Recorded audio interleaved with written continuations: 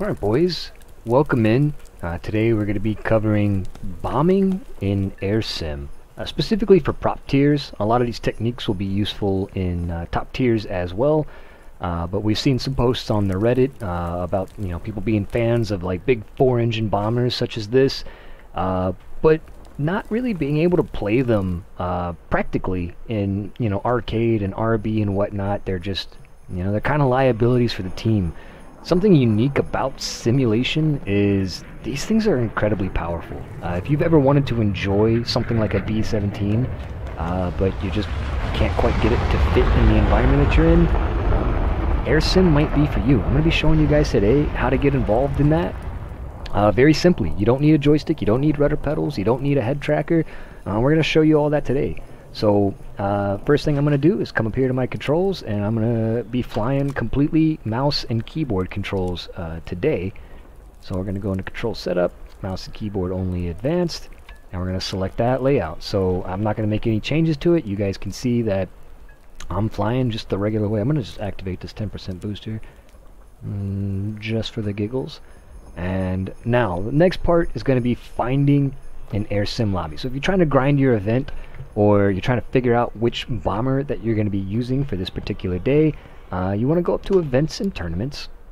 And once you're in events and tournaments, click on Air Simulator Battles, and then down in here open up the room list. Now from the room list, just go ahead and ignore all this for now. You want to go to create session. We're not actually going to create one, we just want to find out what the BR ranges are for the day. The BRs change on a regular basis.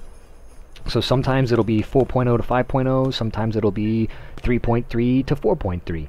Today it's 3.7 to 4.7, we got 5.0 to 6.0, we got 2.3 to 3.3, so we know our top BR for EC3 is 4.7. So we're going to try to find a mission that fits this 4.7 range. So we're not actually going to create this lobby, we just wanted to find that number easily. Right here, only available, will mask all the other rooms. I live in Alaska, so it really doesn't matter to me which server I play on.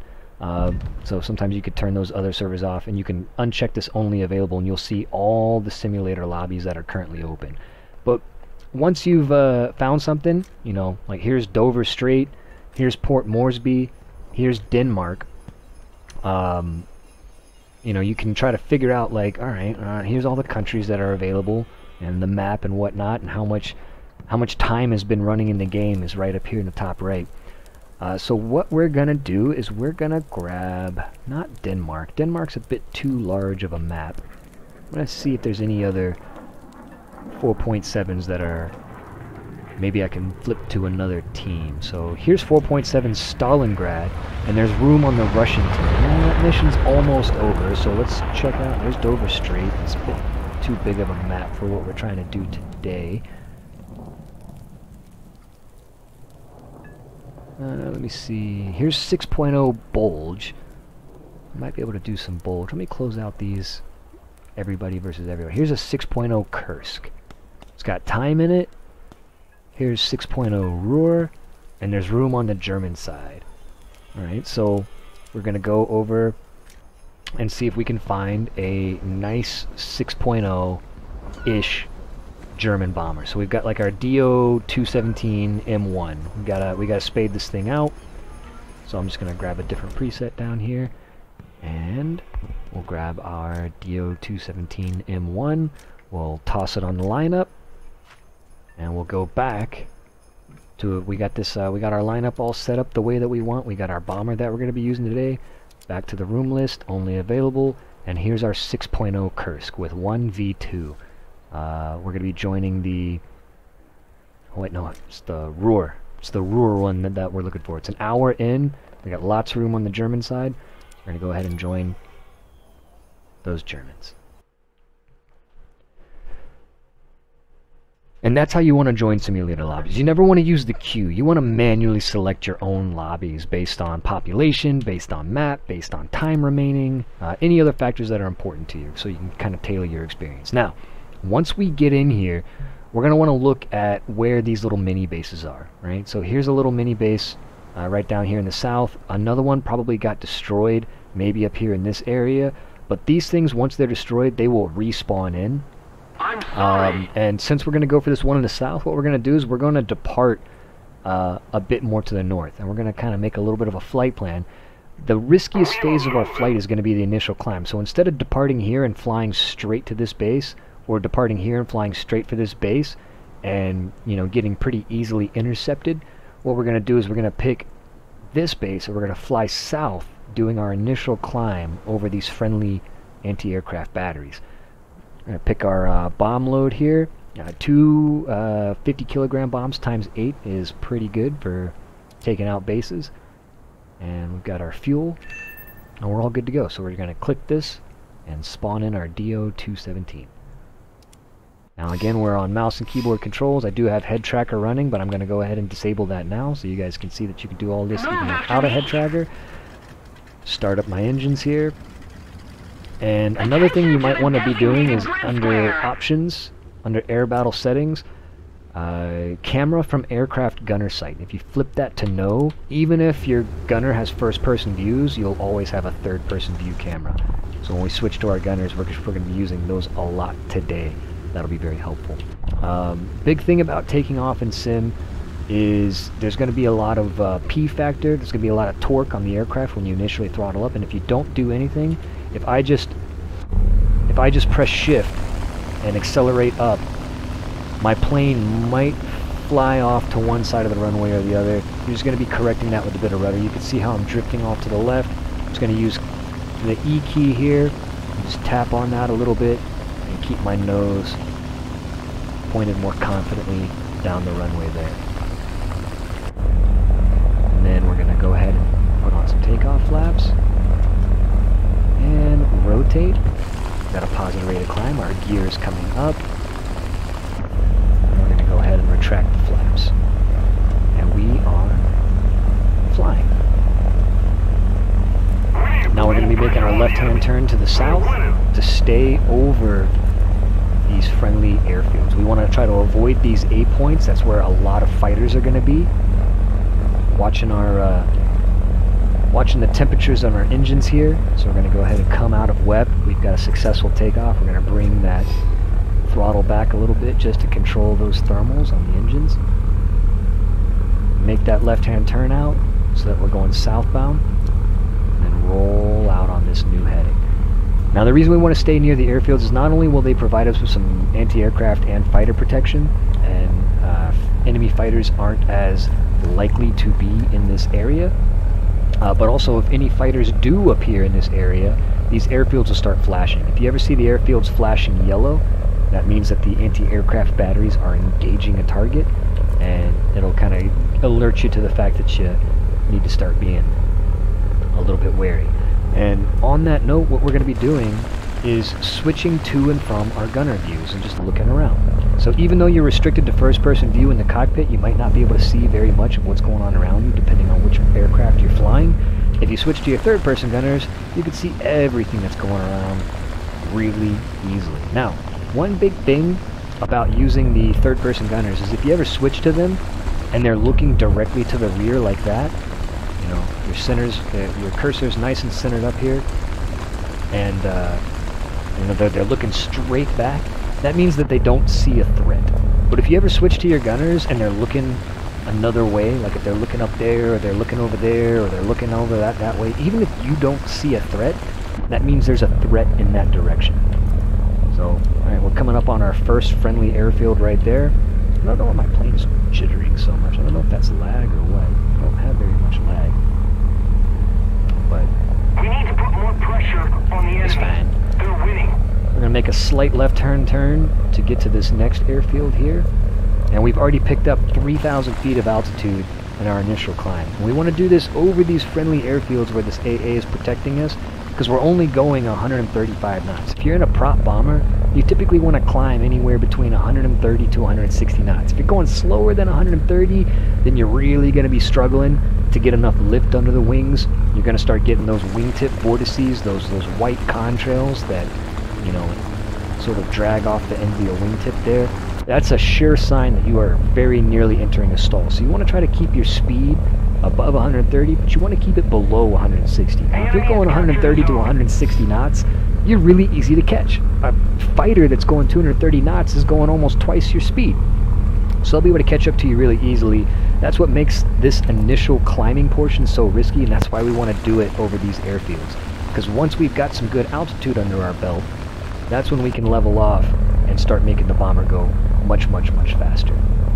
And if you start to get below 130 knots, you can just bring your mouse cursor down and reduce your rate of climb, and then your airspeed will start accelerating. And if you start getting faster than 160 knots, that means you just need to lift your mouse cursor up, and your speed will start going back down, and you'll be using that the extra energy for climb. And that's what we want to do. We're basically in our VY climb. It's like our best rate of climb. It's the most altitude that we can get in the least amount of time. And that's where our goal is. What we're shooting for is somewhere around 10,000 feet or so, or 3,000 meters. And we're coming up on our third airfield here. We did not get intercepted. None of these airfields are flashing. I'm checking my gunners. My gunners don't detect any threats. I'm looking around with my Mark 1 eyeballs. I don't see anybody trying to vulture me or anything like that. I don't see any threats coming in. There's a bit of a fight going on over there. You can see some people dogfighting over there in the distance. Got a guy with red smoke. You got a little bit of a ground battle. There's a bandit right over there. But they're so far away. They're way over here. So we're safe. We're coming up on 6,000 feet. We're coming up on our third airfield. Once we get to this third airfield, we're going to make a turn westbound and start heading towards our mini base target. Check those gunners one more time. Check those airfields. Make sure they're not flashing.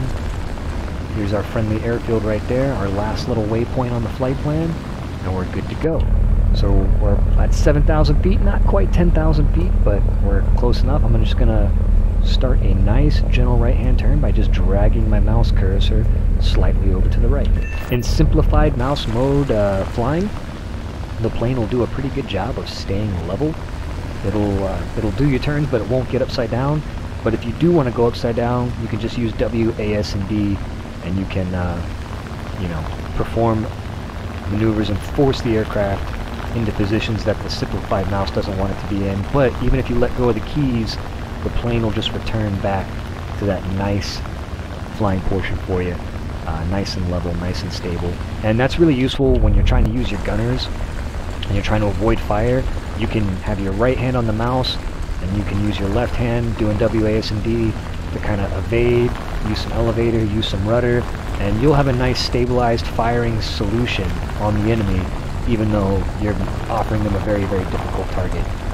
You will bleed some energy. You can see we lost a lot of altitude when we did that, so you don't want to do it all the time, but if somebody's firing, you know, 20 millimeter rounds at you, you definitely want to try to evade as much as possible. And got a little bit of smoke down there from somebody, probably a friendly returning, but I don't see any airfields flashing, and I'm checking my gunners, and my gunners are good. So if those were enemies right there, even though I can see them, if my gunners were looking at them, I might have something to be concerned about, but fairly certain that those are just two airfield defenders guarding this airfield, and that's another big reason that you want to try to climb near airfields. So we're trying to make our westbound turn here. We're almost done with the turn. We got about 20 more degrees to go.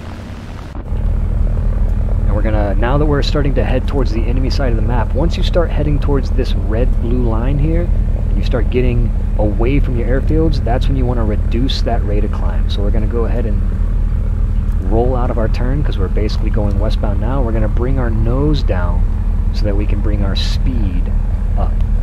And if your aircraft comes with a VSI, or vertical speed indicator, which is this instrument right here, what we're going to be looking for is getting this needle below 5 but above 0. Somewhere in this range is pretty good. You know, 1 to 2 meters per second is a decent rate of climb. It'll allow you to go pretty fast, but continue to gain some altitude. So we're going to drag our mouse cursor down just a little bit more and see if we can get that VSI to dip down below 5.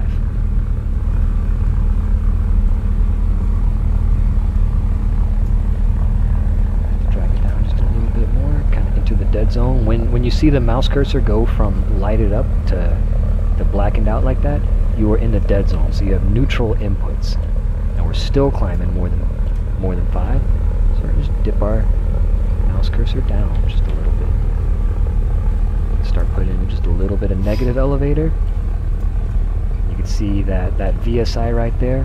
We're starting to get that.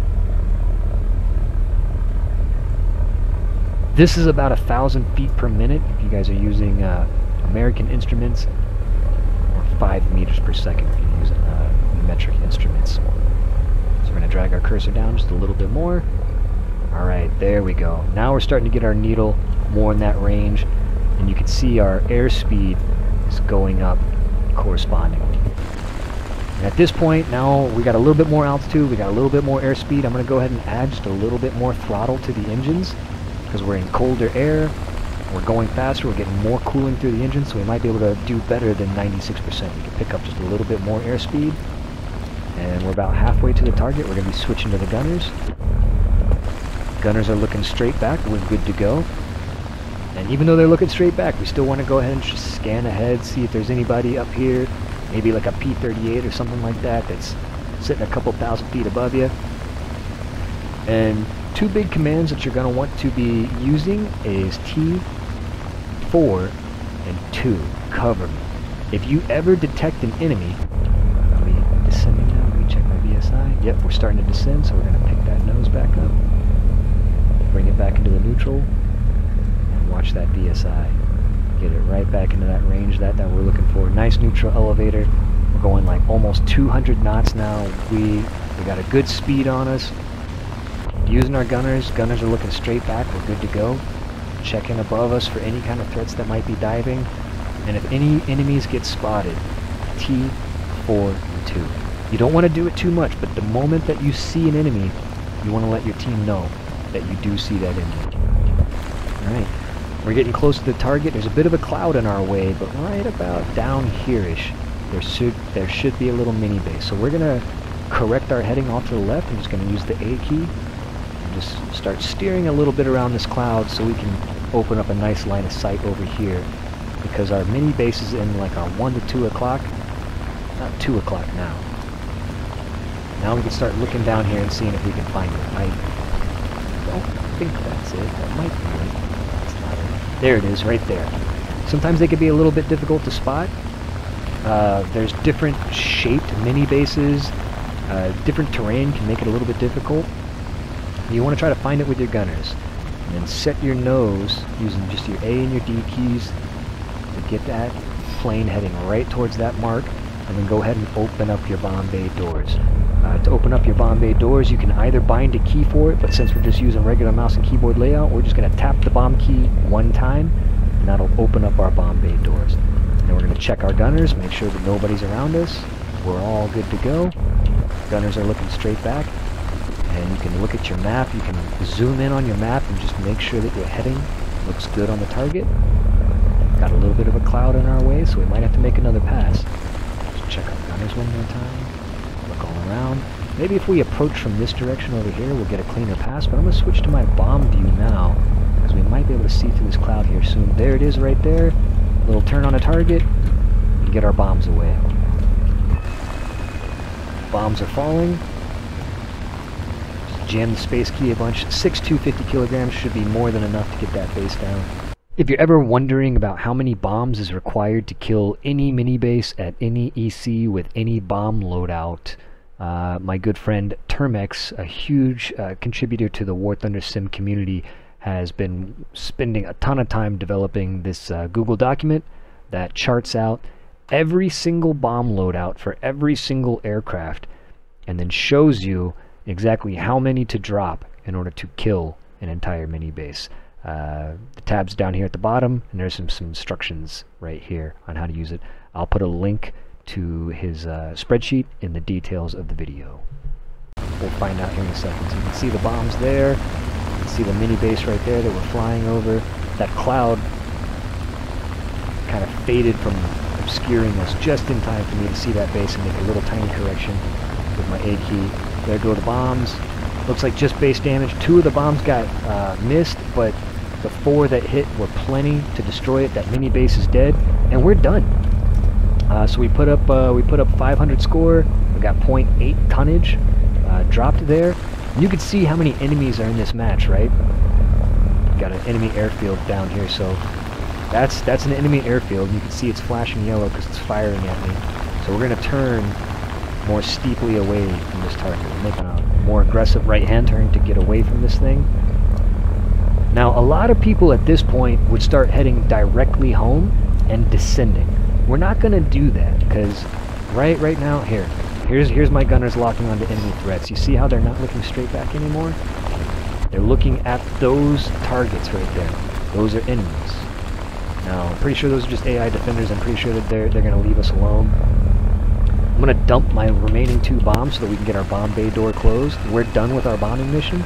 That's all it took. We were able to get some score. Nice, quick, and easy. We're on our way back. We've got 2 fighters chasing us. So we're going to go ahead and call for cover. T42. And now that we've called for cover, we're also going to open up the map and say attention to the map, the direction that those enemies are. So people can see the shield and people can see the direction where the enemies are. And in the chat, they'll be able to see your altitude and your grid square as well. You want to communicate those threats to your team as much as you can. Let your fighters know where some food is at. I do believe those fighters are peeling off of us. They're returning back to their airfield. But the enemies, when that airfield flashed yellow, all the enemies know we are down here. Now they're probably going to go up here to this A point. Got a new air superiority objective up here. So we got a nice, good, clean shot to go back to the base. There's an enemy in this area. You can see my airfield's flashing yellow, so somebody's out there. So again, getting back to returning back home, you know, a lot of people would start descending right now. We're not going to do that. We don't want to open ourselves up to premature attack. You know, if you start lowering your altitude, you just make it easier for the enemies to find you. We're going to stay high. We're going to stay fast. We'll do our descent at the end once we're actually in the safety of our airfields. So we're just going to head back. Pretty much nice and level. Going nice and fast. We're checking our gunners. Checking our maps. Checking our heading. I think we're going to land over here at this airbase. Looking around with the gunners, making sure nobody's high altitude coming down on me or trying to stalk me or coming up below me. Keep switching to the gunners. Gunners are looking straight back. We're good to go.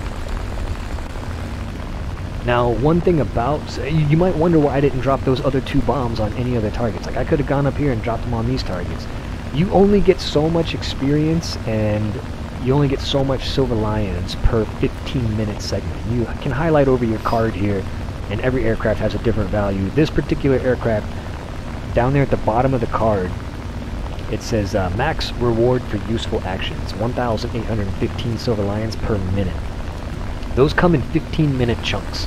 And once you've done something useful, like killing an enemy, killing a mini base, or shooting down, you know, the bombers or whatever, you're pretty much done until that 15-minute window ticks over. You're going to see that happen. It'll say useful actions in your screen, and it'll tell you what you got paid for that little 15-minute chunk of time, and it'll reset the timer. So once you've dropped 1 set of bombs and you've killed 1 mini base, you're good to go. You can keep flying on the enemy side if you want. You can keep bombing stuff if you want, but you're really just opening yourself up to risk with no extra potential reward. So in order to avoid that, we're just going to jettison our remaining bombs, close our bomb bay door so that we can stay nice and fast, and start heading back home. We're getting close to home. My airfields are not flashing. I don't see any yellow. This one was flashing earlier, so there might be an enemy out there. I'm just going to keep switching to my gunners. Switch to my gunners. They're nice and facing to the rear. We're going to look around ahead of us, see if we can see that enemy that was up here earlier.